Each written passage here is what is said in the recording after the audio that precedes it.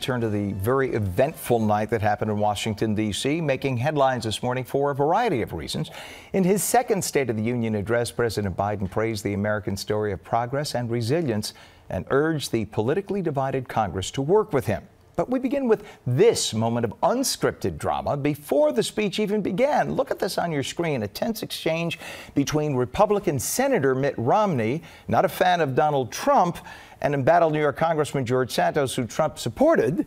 Eyewitness News reporter Derek Waller is live outside Santos' field office in Douglaston, Queens, with the swift overnight fallout. Derek?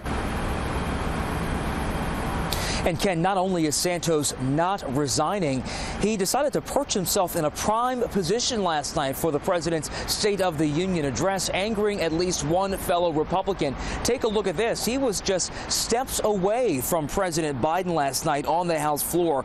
Cameras also caught Santos in a testy back and forth with Mitt Romney. The Utah senator telling reporters he told the freshman congressman, "You don't belong here." Santos claims he replied with an expletive, calling Romney the A word.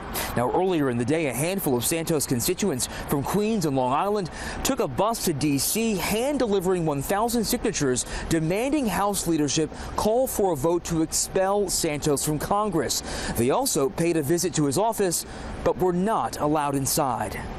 Where are you, George? We all sent emails. Nobody got a response, and he's not here to meet with us. That's unacceptable. Does he have an office or does he have a hideout? What is going on here? We want to be represented. Is that asking so much? If you are a representative, where are you? You're a representative in absentia. You're nowhere to be found. You don't answer calls, emails.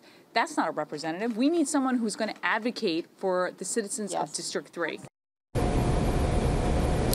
So speaking of representing in absentia, take a look at the awning outside his office. It still bears his predecessor's name, really points to the dysfunction that's happening in his office. And he is under multiple investigations as we speak.